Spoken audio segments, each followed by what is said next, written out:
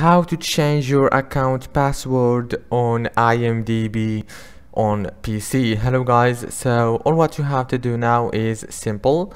Go to imdb.com and log into your account. Now this is the home page.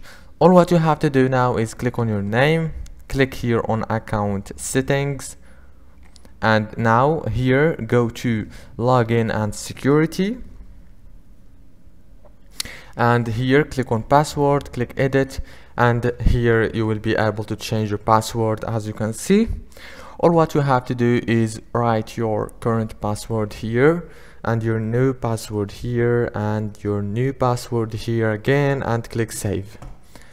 Don't forget to like and subscribe, and thank you for watching this video until the end. See you later.